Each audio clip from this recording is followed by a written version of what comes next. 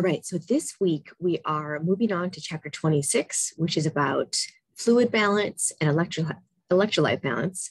We're also wrapping up the chapter on urinary, and that's because these overlap quite a bit. So the urinary system, not surprisingly, plays a big role in fluid balance and electrolyte balance. So we're going to do these together. So first, I want to remind you of the fluid compartments in the body. This is what we need to regulate in terms of when we're regulating fluid. Very important thing to regulate, especially the intracellular, which makes up about 40% of our body weight, is inside our cells. That's crazy. This is all inside our cells. This is interstitial fluid, and then the plasma is only 20% of the ECF, which is 20% of our body weight. So plasma is what the component of blood that when we think about regulating blood pressure, this is what we're regulating. It is so important to regulate this because it indirectly affects intracellular fluid through osmotic gradients. So if we have plasma go low volume, it's going to be higher osmolarity. We're going to be pulling fluid from the intracellular fluid because of osmotic gradients. We don't want to do that. We want to protect against that. We want to keep our cells round and happy and isoosmotic. So in addition to fluid, we also have to think about electrolytes. So having enough stuff inside compared to outside so that osmolarity is equal. Osmolarity is all the solutes, and it's made up of many different components. So in chapter 26, there's also the discussion of the regulation of specific components. Because we care about osmolarity, we're going to talk about regulating osmolarity as a whole. We also care about regulating specific electrolytes. And you already know about ignore that, the function of some of these. So we know sodium. It is really important for action potentials and cardiac muscle and muscle firing. So it is high on the outside of cells and low on the inside. That gradient is so important. There is this drive. We have things like action potentials and co-transport that are driven by this gradient. Bicarbonate, this is a buffer. So you can see it's actually not that much greater on the outside of the cells than inside, but a little bit. We need to have it around. It buffers acids, very important. Potassium is important, and it is high inside the cells. So this is a little bit counterintuitive because we think about with the urinary system, secreting potassium is one of the main jobs of the urinary. And the reason for that is we need to be able to regulate extracellular potassium very well because it's low. We want potassium to be able to go inside the cells. It's in there, but what is outside, what's in this extracellular components, we need to be able to regulate and be able to secrete when there's extra. High potassium can cause real bad things with the heart and low potassium as well. So either one can be very dangerous. Hyperkalemia makes cells more excitable, but then eventually unable to repolarize. It's a bad thing for your heart and nerve and any muscle tissue. So we need to have that regulated as well. Calcium is another one we talked about before, more in the fall. So vesicle release, muscle contraction are two examples of things that rely on calcium levels being correct. They're a lot lower than the other ones, but we still got to regulate them. These are all regulated variables. Each specific electrolyte is a regulated variable. So is osmolarity, and so is fluid volume itself. So that's the topic of this week.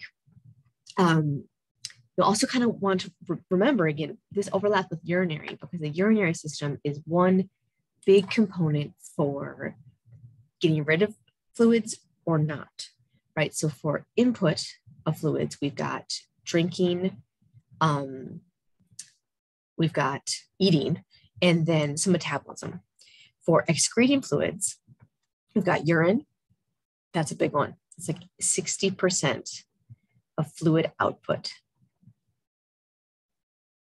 is our urinary system.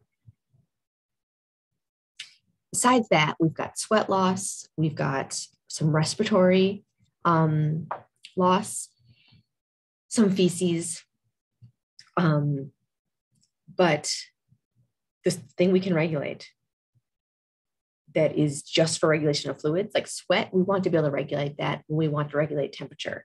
The goal of sweating is regulating temperature, which is another regulating variable. The goal of regulating urinary output is to regulate fluid volume and sometimes osmolarity or electrolytes.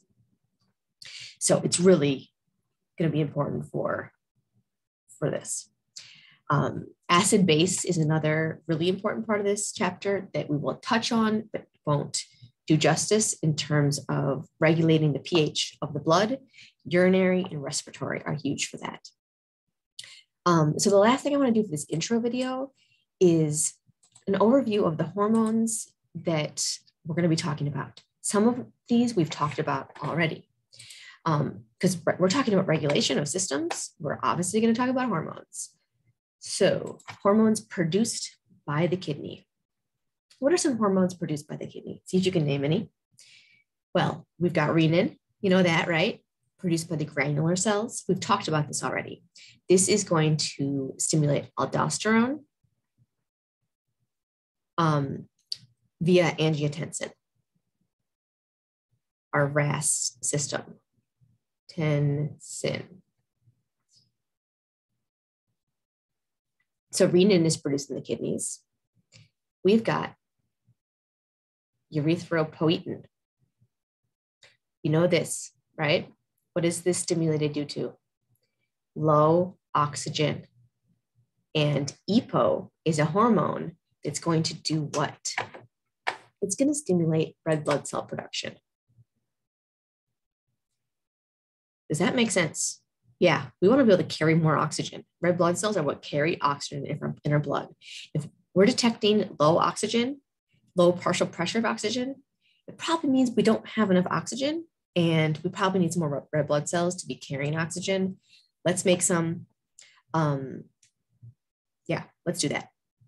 This is actually a way of regulating blood volume as well, because those blood cells are part of the volume, but specifically responding to low oxygen.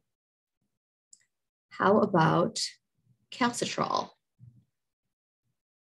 Regulating calcium levels. We haven't talked a lot about that. It, opposed to parathyroid hormone, it is going to be released in response to high calcium. So it is one I won't talk about more than that. But calcium regulation, it kind of emphasizes the importance of the kidney in that. So we've talked about renin. We've talked about EPO before.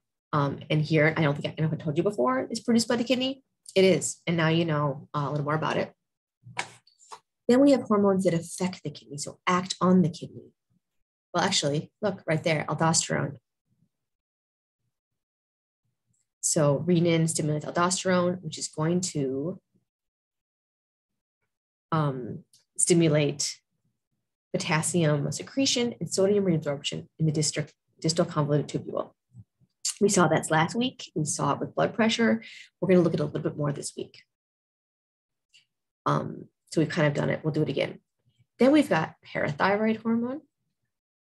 Talked about this last week as well. And also the distal convoluted tubule in terms of calcium reabsorption when calcium levels are low. Acts on the kidney to help us reabsorb calcium. Important thing to be able to regulate. We've done that. Antidiuretic hormone, ADH or vasopressin. We've talked about this. We will again. So this acts on the collecting duct to insert aquaporins for water reabsorption and then therefore urine regulation of urine output. It's going to decrease urine output to have more ADH.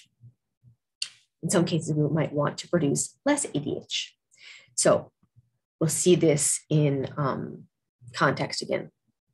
Last one is let me spell this right. Natriuretic peptides. So we've actually learned one already. Atrial natriuretic peptide. Remember that? A peptide produced in the atria of the heart in response to high blood pressure that is going to act on the kidney to reduce GFR and therefore, increase GFR so we can have more urine output in response to that high blood pressure. Makes sense. We want to have that, right? So we've talked about all of these, some already.